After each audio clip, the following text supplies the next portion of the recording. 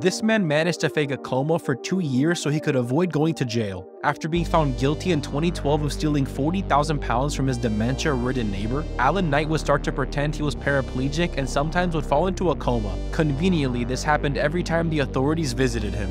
This fake in-and-out coma lasted for 2 years, in which Knight had admitted himself into a hospital for 10 weeks and managed to convince even the doctors of this mysterious illness, meaning he laid there without moving or opening his eyes for almost 2 months. Eventually, 2 years later, police were finally able to find CCTV footage of Alan out shopping and images on his computer of him being just fine. The picture showed him and his wife on holidays, at weddings, Legoland, and many other places where a person with a coma would not be able to go. Alan was jailed for 4.5 years in November 2014 on fraud and forgery charges.